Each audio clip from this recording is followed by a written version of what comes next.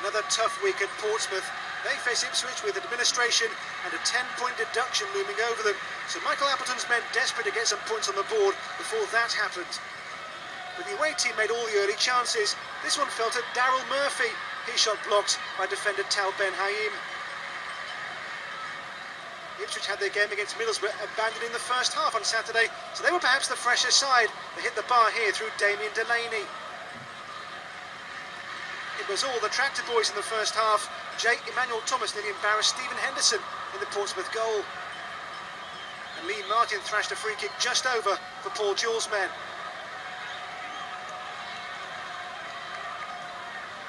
After knocking on the Portsmouth door, Ipswich finally took the lead.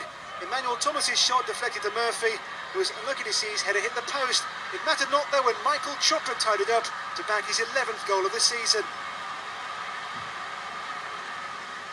Pompey could have levelled before half-time, but Hungarian Marko Futas could only snatch at this opportunity, which sailed over.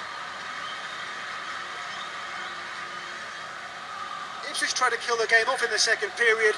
Chopra couldn't quite hook the ball over the line here for the visitors. Portsmouth thought they'd levelled soon after, but Dave Kitson was said to have fouled Emmanuel Thomas. It could have been 2 before the end when Martin saw his low drive come back off the post, but 1-0 was good enough in the end. Pompey now face a real relegation battle when their 10-point deduction comes into force.